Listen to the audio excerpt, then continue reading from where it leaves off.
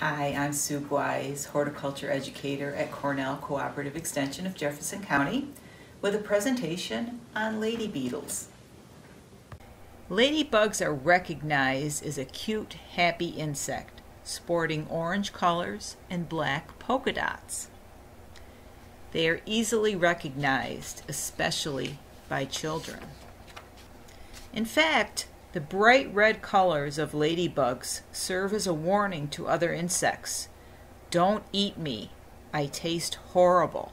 These seemingly innocent insects also have a dark side. Ladybugs are predators. They love to feed on aphids, scale insects, mites, and insect eggs. This feeding activity is what makes lady beetles a beneficial insect. They control many annoying plant pests. The term ladybug is a misnomer. They are actually beetles and not bugs. The immature or larval stage of the lady beetle also feeds on plant pests. The larvae are strange looking, but don't kill them. They will control pests just as well as adult lady beetles. New York is home to at least 29 species of lady beetles. Many of the commonly found species are not native, including the multicolored Asian lady beetle.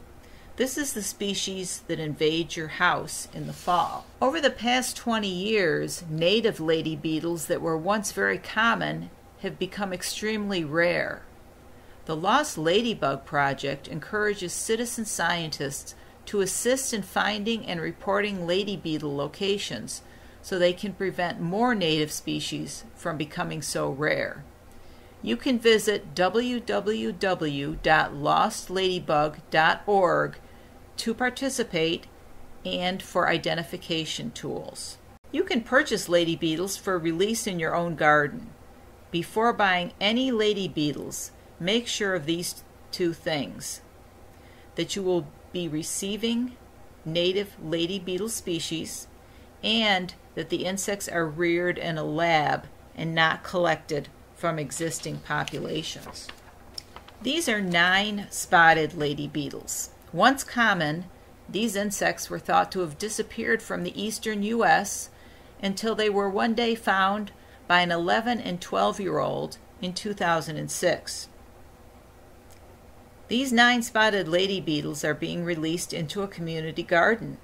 They are being placed one at a time onto flowers, where they will also feed on pollen and nectar until they can find prey. Lady beetles must be encouraged to stick around.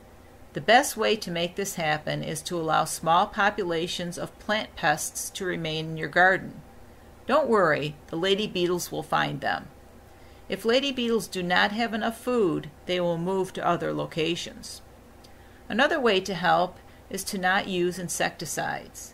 In addition to killing plant pests, insecticides kill beneficial insects, upsetting Mother Nature's delicate balance.